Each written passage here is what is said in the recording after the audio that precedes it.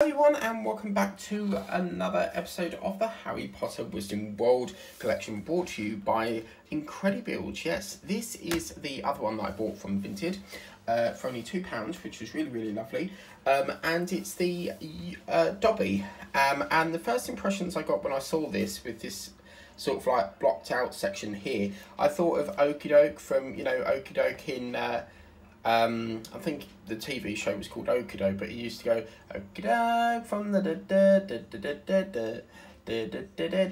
Mr. Okie Doke. It was like a kids show many years ago, but that's the sort of impression it gave me. Now there's very many of these.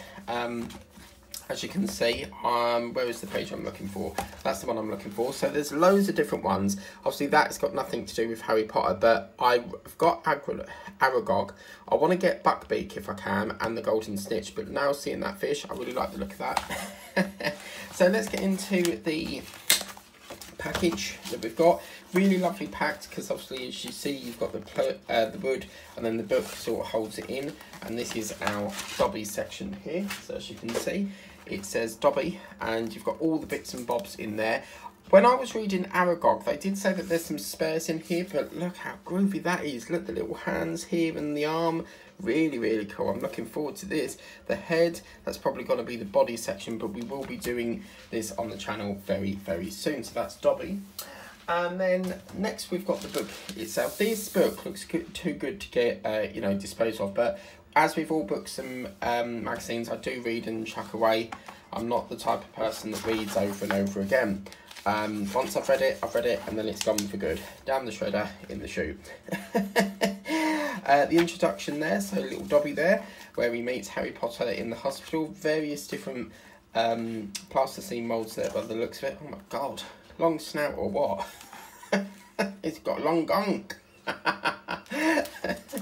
And then, yeah, model house elf, really life looking that is over there. And then it looks like they've got some sort of puppetry going on there, because he's wearing sort of like, I think that's probably a puppet actually.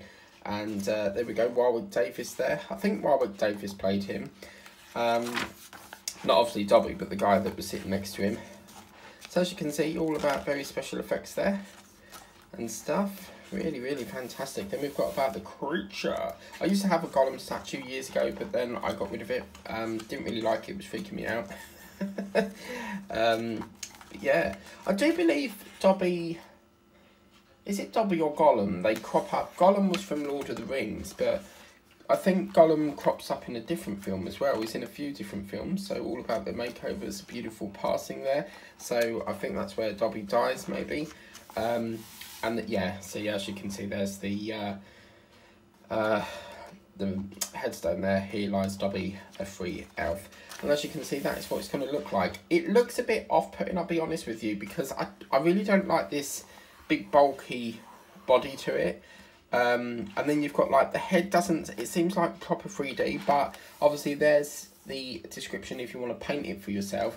But that's all about Dobie. Now, I will be doing, if I can, I would like to do, where is it? So on the back there, it teaches you how to do it. So it's really easy, you don't need glue or anything. It's just literally punch out, build an interlocking mechanism that locks the wood together. So as you can see, no glue or tools needed. But I'm really now drawn to that fish. That fish looks lovely.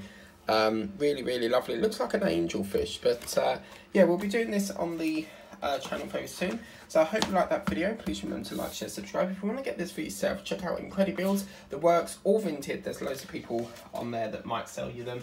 But the woman I got, I think I paid this and Aragog for £2 each. Like, she literally wanted £2 for both of them. So I was really happy with that. And then it says the behind the scenes there. But this will be coming to the channel very soon. I cannot wait to get into it. It's really easy to punch out as well. You don't need a craft knife or anything. It comes out really loose. And yeah, can't wait to do it. See you next time. Bye.